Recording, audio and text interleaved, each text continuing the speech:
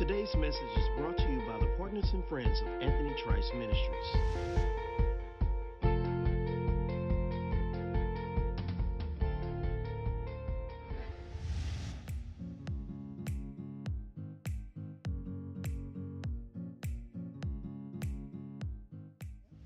We want to continue to talk from the subject that we have to be the courage to succeed.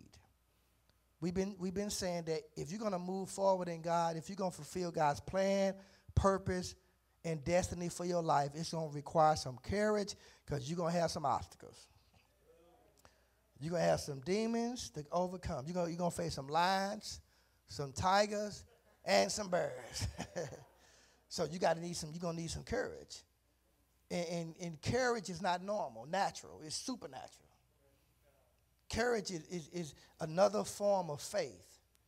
And we said that courage is confidence, is boldness, is faith, is tenacity. So I said it like this: the confidence to succeed, the boldness to succeed, the faith to succeed, the tenacity to succeed. If you're going to fulfill God's purpose plan for your life, you will need some courage. Somebody say courage.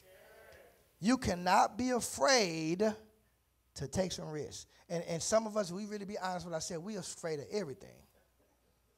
So that's why some people stay on a job 30 years and never apply for a new one. I'm mailing already. That's why some people stay in their old raggedy house. You've been there 30 years. Why don't you go and get a new one? You're afraid. Y'all quiet. That's why some of us driving the same raggedy car. Because you're afraid. That's why, oh God, that's why some of y'all get the same hairdo. Because you're afraid of a new look. You stuck. You are stuck because you are afraid to take some risks. You're afraid to do something different. You're stuck. Okay, read. Now it happened after this. Now we're going to see in these first 4 scriptures how Judah was invaded by the enemy. And we know Judah means praise. And you really know, how do you know when you really got something? When you can praise God when your back is against the wall. When you can give God some praise when you're broke. When you can give God some praise when things go contrary to what God said. See, anybody can praise God when they come out. But can you praise God while you're going through? See, that's a whole different level right there. And that's a sign of maturity. And that's a sign that you love God if he don't do nothing. Because anybody can praise God when he's doing something you want him to do. That's why you got sinners, the man upstairs. What you mean, the man upstairs? That let me know you don't know him. And you only acknowledging him because something good is happening. But can you give God some praise, glory, and honor when all hell break out? Oh, God, when your house burned down. When your child commits suicide. When that person that you've been with for 50 years decide to leave you. See, y'all don't want to hear that type of preaching. Just tickle my fancy. And we're going to tickle your fancy, all right. You need to get some boldness. You need to get a real relationship with God because you don't know what's coming next week. And see, so many people are serving God for what they can get. They don't want God. They just want what he can give. And I think Jesus said it like this. He said, y'all following me for the what? Fishes and the loaves. You only follow me for what you get. You don't want me. You just want what I can give. And that mentality is in the church. That's why you cannot have a relationship with God and it's one-sided. God waking you up, he protecting you, he providing for you, he doing this, that, and the other, and you ain't doing nothing for him. It's because you ain't got no relationship with him. I know y'all don't want to hear this. That's why giving is important. Giving your money, your time, and your talent is important. So if you're not giving God your time, your money, and your gift, you ain't got no relationship with God. You have a religion. And you come to church out of duty. So the Bible says that they was invaded. So God allowed the devil to come against them. And God's going to allow the devil to come against you. How many know nobody's exempt from suffering? None of us exempt from going through. That's why when this pandemic broke out, it showed the real you. It just revealed who you really was and where you really stood with God. That's why the church cleared out. That's why it was a great falling away. Because some of us was on the fence. Some of y'all that's watching, you still on the fence. All right, read. I'm going to challenge folk. You ain't going to be around me and be normal and be average. I'm going to challenge you to come up to another level, to become all that God desires for you to be. I'm going to bring out the best. I'm a drill sergeant. I'm a coach. Y'all talk back to me. Read. That the Moabites and the Ammonites, together with some of the Mennonites, came to make war against Jehoshaphat. They came to fight against Jehoshaphat. Then it was reported to Jehoshaphat, a great multitude has come against you from beyond the Dead Sea. A great multitude, a vast army is coming against you. And a lot of times the devil intimidates us with bad news. He torments you in your mind. This going to happen, that's going to happen. Half the stuff the devil tells you in your mind never happened. So you spend 2 hours tormenting yourself over a lie. I said over a lie. The Bible says that Satan is the what? Father of lies. So anytime the devil talks to you, it's always a lie. Amen. Read. Out of Aram, Syria, and behold, they are in Hazazon Tamar, that is En Gedi. The Jehoshaphat was afraid and set himself determinedly. And how many know we're human? All of us get afraid. I don't care how deep you appear to be and how anointed you are and how great thou art. We all experience fear because we are human. The Bible says God has not given us a what? For the love, power. So anytime you are experiencing fear, it's never God. It's always the devil, and he's trying to hinder you. He's trying to prevent you from moving to where God's trying to take you. Because no fear paralyzes you. Now, ain't nobody, he just heard they was coming against him. He didn't see it for himself. And have you noticed people always got bad news? They ain't never got nothing good to say. There's always something negative. Read. As his vital need to seek the Lord. Now notice what he did. Look how he responded. He immediately sought God. He got before God. He sought the face of God. He started praying. He perhaps got into the word. He got into worship. And this is the correct response when we are engaged in spiritual warfare. But what people do, when they start going through, they stop coming to church. They stop seeking God. They stop praying. They stop doing all the things that we have to do as a Christian to maintain our relationship with God. Where so-and-so is. I know where they at. Going through. I've been hearing it over the years. Bishop, I can't come to church. I said, why? Because I'm going through. You're going through, so you don't come to church? What sense does that make? But that's what people do. Everybody going through. Who going through something here? Go through it. Don't stop. Say, neighbor, you will never get to it if you don't go through it. The Bible says that Jesus went through Samaria. And his disciples were trying to tell him, Jesus, they trying to kill you, man. Don't you go through that. He says, needful that I go through it. Some things you got to go through. That was suffering that the enemy brought up on them because they made a stance for God. And when you stand for God, you're going to go through. That's why so many people compromising. Read. And he proclaimed a fast throughout all Judah. Look, now he's the leader, right? You got to keep it together if you're going to lead folks. Everybody can't fall apart. So the Bible says he sought God and he did what? Proclaimed a fast. He told everybody to go on a fast. Read. So the people of Judah gathered together to seek help from the Lord. Now notice, they did what the leader said.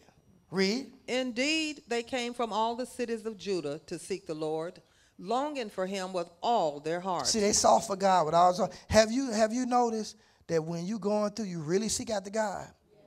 But when God lifts the burden, you start getting blessed, you start praying. God knows how to keep you on your knees. All you have to do is let something hit you.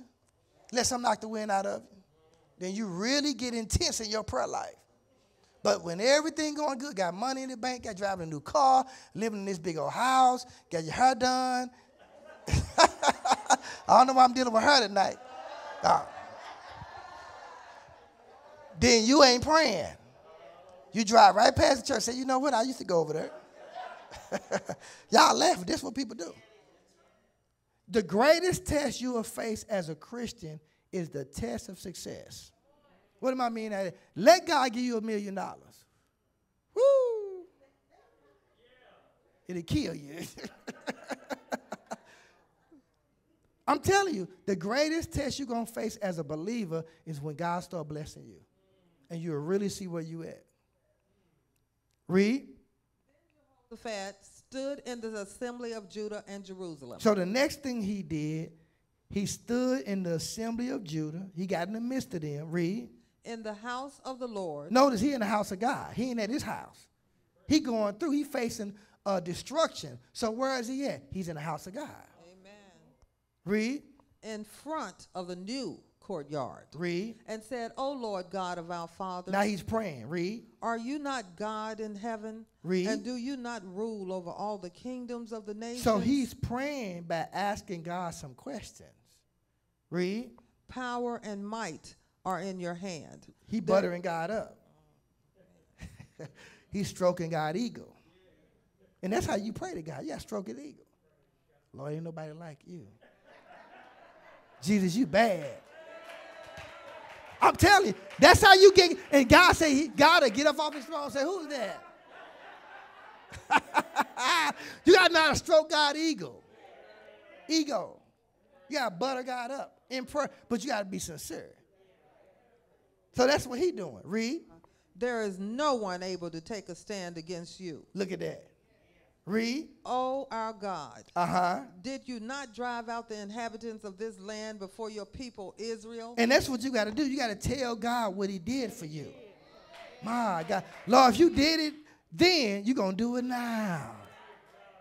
My God. He praying. He's talking to God. Read. And give it forever to the descendants of your friend Abraham. Read. They have lived in it. And have built you a sanctuary in it for your name. For your name. Saying, if evil comes on us, or the sword of judgment, or plague, or famine, we will stand before this house and before you. Watch this. He said, if a famine comes, I thought about the coronavirus. He said, we'll stand in this house. See, that was a trick of the enemy to get us out the house of God. And it worked too. And watch this. Some churches got completely wiped out. They non-existent anymore. I wonder why. Read. For your name and your presence is in this house. It's your name and your presence. I wouldn't belong to a church where there's no presence of God there. Because if that's the case, it's just a building. But I need God's presence. I need God's nearness. I need God. I need to feel God. People say, well, we can't feel God. No, I need to feel him. Okay, I thank God for Apostle Trice, and I thank him for Lady Trice. I thank God because God is a miracle-working God. He worked miracles, signs, and wonders. I'm going to tell you what he did for me. He sent me a check through the mail from my insurance company, my health insurance company, and it wasn't no pocket change. I tell y'all, he did it. He sent it to me. And I tell you just to sow into your ministry. Just do what God tells you to do. Because he make ways out of no way. When I say it was a miracle check. It's miracle money. We in the season for miracle money. We in the season for signs and wonders and miracles. We in the season for God's glory to be displayed. We in the season for God to do what he said he gonna do. But we got to be obedient. We can't be scared to give. If you're going to be scared, be scared. Do it scared, like Bishop say. Step over to his glory. Step over to his promise, because we're in the promised land. We is in the promised land. We is in the glory. God, we're in an open heaven. So we thank God for what he doing. I'm telling y'all, he doing it because the money I got is miracle money. When he say he make a way out of no way, he make ways out of no way. Facebook, you better get on top of this. You better step into God's glory. You better press in to his glory, because God is real. God is real. I need to know he there. Every now and then. Read. And we will cry out to you, God, in our distress. Read. And you will hear and save us. Read. Now behold, the sons of Ammon and Moab and Mount Seir, whom you would not allow Israel to invade when they came from the land of Egypt, for they turned away from them and did not destroy them. Here they are, rewarding us by coming down to drive us out of your possession. So, Lord, we could have got them, but you didn't allow us to mess with them, but now they coming against us. God don't always tell you why he's doing what he's doing. God ain't going to explain everything to you. That's why faith is so important, because we have to obey God by faith. He's not going to give you every detail of everything that he tell you to do. He just give you a sentence. Do it. Do what, Lord? God don't go through all that. He give you a couple of words or a couple of sentences, or he'll give you an unction, or he'll give you an impression, or he'll give you a prophetic word, or he'll give you a dream, or if you in the word will jump out at you. But God ain't finna give you all these details. Because if he gave you all the details, you wouldn't trust him. Read. Which you have given us as an inheritance. Read. So how many know God ain't no Indian giver?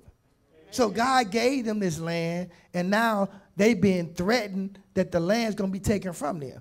How many know this is just a test? You're going to have plenty of tests, believe me. I said on Sunday how, what's that guy name? Usain Bolt. He practiced 4 years for a 9-second race. So what is that saying to us? You think you're going to always be on the mountaintop. Oh, no. You're going to have mountain experiences, but God ain't going to leave you on a mountain. We have to always be training. We say, neighbor, we're in training for reigning. God got to keep us trained. He got to keep us trusting him. He got to keep us close to him. And a lot of times when God lifts the burden, and we ain't going to always be suffering, but you're going to go through your share of suffering. And why is this so important? For all the newcomers in the kingdom, all the millennials. They're trying to tell us how to do it. You still got milk on your breath. I'm just saying, you still wet behind the ear. You ain't been through nothing yet. You're highly gifted and highly intelligent and highly anointed, but you can't take nothing. Let somebody lie on you. You cuss them out. You'll be in a fist fight. So some say, neighbor, you need to slow your roll. Folk in the hurry, folk trying to, you better sit down somewhere, because God would allow something to hit you and knock everything out of you. That's how he do it, because he got to keep you looking to him. Now watch this. They being threatened, right?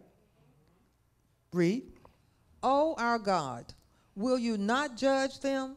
For we are powerless against this great multitude which is coming against us. He praying, ain't he? Mm-hmm. He intense. Because you know what? He's going through something. A lot of times, we not really intense with God unless something happens. Read.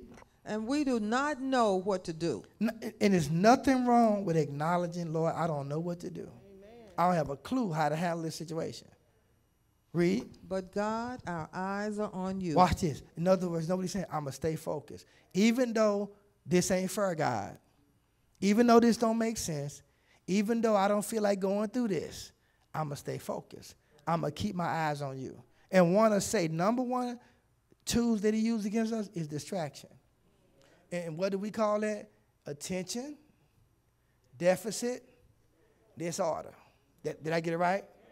All right, watch this. Anytime you have something in the natural, it's the same way in the spirit. And sometimes it's hard for folks to stay focused spiritually. You're easy distracted. Y'all quiet. I felt it over here. All right, read. I felt something over here when I said that. You easy distracted. All right, read. So all Judah stood before the Lord. All Judah stood before the Lord. So they was on one accord, right? Read. With their infants, their wives, and their children. The whole family. Where your kids? They at home in your house? Teenagers at home in your house. What they doing? Having sex? Smoking weed in your basement? While you're here praising the Lord? Y'all quiet. Quiet. Why they ain't at church? Because you scared of them. Ah, y'all quiet. All right, good class. Read. Then see, how you bold here, but you scared at home. You walking on eggshells at home because you don't want to shake nobody up at home. But you bold here. You telling everybody here what to do. You directing traffic here. Why don't you go home and direct traffic? How you trying to lead folk, but you can't lead your kids? How do you deal with your kid? Give them an ultimatum. We go to church up in here. Mama ain't going to church. Well, you got to find your own place. That's how you deal with that. But a lot of y'all scared of y'all kids. Read. Then in the midst of the assembly. Then in the midst of the church or the congregation. The Spirit of the Lord came upon Jehaziah. Watch this. The Spirit of God or a prophetic word came in the midst. Because they were seeking the face of God. They was praying. They was on one accord. Anytime we on one accord, it's always a move of God. That's what happened in the book of Acts. They was up in the upper room on one accord, and the Bible says a sound from heaven as a what? Rushing mighty wind came in because they was on one accord. That's why unity is so important. We all doing the same thing at the same time. You always got all balls. Read. On the son of Zechariah, the son of Benaiah, the son of Jael. Read. The son of Mattaniah, a Levite of the sons of Asaph. So the Spirit of God came upon them. Read. He said, listen carefully, all you people of Judah. Read. And all you inhabitants of Jerusalem. And King Jehoshaphat. Read. The Lord says this to you. He got a word for the church. Now they finna get an answer to their prayer. How you want some answers, but you won't pray? How many know prayer is a two-way street? You talk to God, he'll talk to you. God ain't talking to me because you ain't talking to him. And all prayer is what? It's conversation. But the correct way to pray or the right way to pray is to pray in line with the Bible. Lord, your word says this. Your word says that. That's the correct way to pray. That's how you get your answer. That's how you get your prayers answered when you pray in line with the word. God ain't impressed with thou holy one. God ain't studying all that. A lot of times you going through, you ain't got time to do all that. Lord, help! Jesus, I need some help.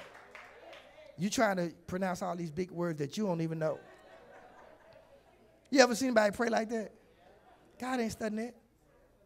God is moved by the effectual, fervent prayers of a righteous man. That word effectual means earnest. You praying from your whole heart. That's what moves God. You sincere praying to God, communicating with God. Okay, read. Be not afraid or dismayed. Look, the prophet said, don't be afraid, don't be intimidated, and don't be confused. Read. At this multitude. At this multitude. I know the odds are against you. Read. For the battle is not yours. Watch this. You got to get this. The battle is not yours. Listen, the battle is not between you and the devil. It's between God and Satan. And God is still whooping the devil butt. But see what happens, God don't just allow us not to go through stuff. God going to take you through a process, and then at the end of the process, he's going to whoop the devil and give you the victory. But right now, it seems like the devil winning. But you know what God is actually doing? Somebody say what? Giving you an experience. The first thing that happens when you join an army, you go through basic training. What's the purpose of basic training? It's to prepare you for a war. And how many know the higher you go up, the more you bless, the more God use you, the more warfare you going to encounter. You think it's easy being blessed? No, because folk don't like that. And the devil showed, well, this came to me today. This going to bless somebody. The devil don't want you to be happy. The devil wants you to be miserable. And people do too. People hate to see you happy and smiling. Say, neighbor, misery, love company. When folks miserable, they want some company. I'm broke, I want you to be broke too. The devil is alive. That's how the church folk. Read. But God's. Go down against them tomorrow. Watch this. He's giving them some instructions. Read. Behold. They will come up by the ascent of Ziz. He gave them insight to their enemy. This is what y'all need to do. Go down here, and they're going to come up on this side. Read. And you will find them at the end of the river valley in front of the wilderness of Jeruel. They had to listen intensely to get this instruction. God will show you how to maneuver around the enemy. Watch this. God will show you how to maneuver through this pandemic. Everybody's scared. Everybody tormented. Everybody's struggling. You ain't got to struggle. I hope that you was blessed by that word on today. I really want to drive the point home of where you spend eternity after you die. I know on Facebook people go and say, you know, I know people want to be inspired and they say rest in peace and they got their wings today, but it's more to it than that. If you don't accept Jesus Christ as your Lord and Savior, then you don't go to heaven. You don't just go to heaven just because. No, you have to be born again. You have to commit your life to Christ. You have to receive Jesus Christ as Lord and Savior. So if you're watching me on today and you're not saved, you haven't accepted Christ as your Savior, repeat after me. Say, Lord, I'm sorry for all of your sins, all of my sins, all of my wrong ways. Lord, you said, if I believe that God raised Jesus from the dead, thou shalt be saved. And if you accepted Christ, you really meant that from your heart, you're now born again. Now you need to find a church home. You need to find a pastor to watch for your soul. So this is Apostle Anthony L. Trice. Thank you for watching me on today. God bless you. See you next time. We invite you to become a No More Crumbs global partner. Together we can impact the world, accomplishing amazing things for the kingdom of God. By supporting this ministry, it helps clothe, feed, and minister and so much more around the globe, breaking the back of lack. As His ministry grows, may your life also produce fruit that will last. As a No More Crumbs global partner, we will lead around the globe creating change because your days of having crumbs are over. Thank you for watching today's broadcast. If ever in the St. Louis area, please come visit our North Campus, located 7200 West Florissant, St. Louis, Missouri, 63136, or give us a call. We would love to hear from you at 314-659-8522. For more information on how to get connected, write to us or visit us online at anthonytrice.org. And we thank you for your continued support.